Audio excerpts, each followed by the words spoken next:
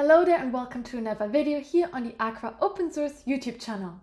My name is Anais Ehrlichs. I'm the Open Source Developer Advocate at Aqua Security. Now in this video I'm going to show you how to use the Trivy Docker Desktop Extension. Also, like always, link below is the blog post for this video. So if you prefer the written version instead of the video version, the blog post is linked below. If you're new to Trivy, Trivy is a simple but comprehensive open source vulnerability scanner. You can use Trivy to scan your container images, your Git repositories, and your file systems for vulnerabilities. In addition, you can scan your infrastructure as code configuration files, such as your Docker file or your Terraform file, for misconfigurations. Now, here's the Trivy website. You can already scan container images right through the website. So we can just go ahead and say Ubuntu latest, scan image, and it's going to scan our Ubuntu image for vulnerabilities. Now, you can go ahead and get the CLI just through the documentation, then getting started, and here's all the installation, everything that you need to install Trivy. And then you have access to all of the features within Trivy. However, if you're using Docker Desktop, you likely just want to scan your container images that you have locally running within Docker Desktop, for example, for vulnerabilities. And this you can do now through the Trivy extension. Now for that, you have to be on Docker Desktop beta version or soon be on the latest release of Docker Desktop. But if you're on the beta version, you have here an extension section now. Now you can add an extension, and here you will find in the marketplace, you will find Trivy. You can also go directly to the marketplace and then you will find Trivy here. Now we can go ahead and install Trivy extension. And then once it's installed, we can open it up. As you can see, it's asking me right away to scan my container images. Now here we'll list all of the container images that you have already locally. Okay. Now, since I have my Kubernetes Docker Desktop instance running, it has all of the container images that I used to run Kubernetes through Docker Desktop. However, additionally, I have here, within my apps, I have one example React application.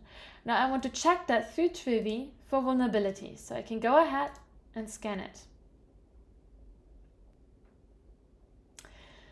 As you can see, it has 2 high critical vulnerabilities and 7 high vulnerabilities.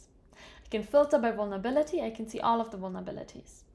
Now, in addition to scanning my local container images that I have running here, I can also go to the Docker Hub and then scan any remote container image that I don't have locally.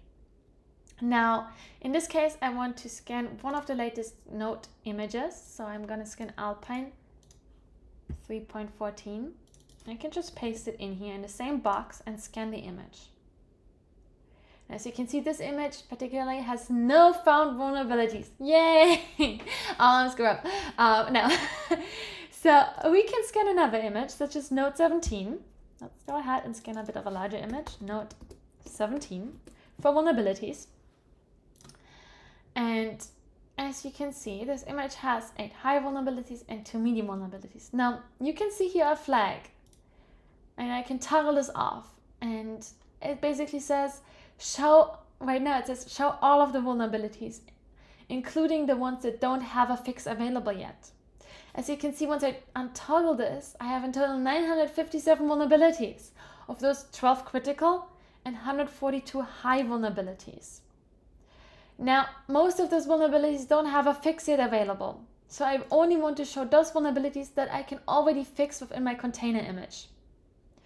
So these are the ones that I can already fix. Now, once you've scanned your container image for vulnerabilities, you can also generate an SBOM output of that container image. What is an SBOM? Check out my previous video to get a complete overview of SBOM and how to use Trivy, the CLI, to generate SBOMs. SBOM is basically a machine-readable output that details all of the dependencies, everything that goes within your container image, all of the dependencies and their vulnerabilities, the different components, everything that your software, or in that case your container image, is dependent on. Now, it has several advantages. If you have an SBOM of a third-party software, you can see everything that goes into that software. That allows you to make an informed decision on whether or not you want to use that tool, that software, or choose another one. Additionally, SBOMs become really useful for security audits as they detail everything that's within your own software, within your own code. Over time, you can filter the different SBOMs and see how your software evolved, or maybe it got new vulnerabilities over time or similar. So once you've generated the SBOM, you can either copy it to your clipboard or you can save the SBOM as a file to your desktop. I hope this video was useful. Make sure to hit the like button, and if you really like this video, subscribe to our channel for upcoming videos on Trivy, Tracy and Starboard, and to stay up to date with cloud native security here on the Aqua open source channel. Also linked below is the Aqua Slack channel. Join our community, let us know what kind of content you would like to see, let us know your suggestions, your ideas for the open source tools. I really hope to see you in one of our upcoming videos. Have an amazing day. Bye bye.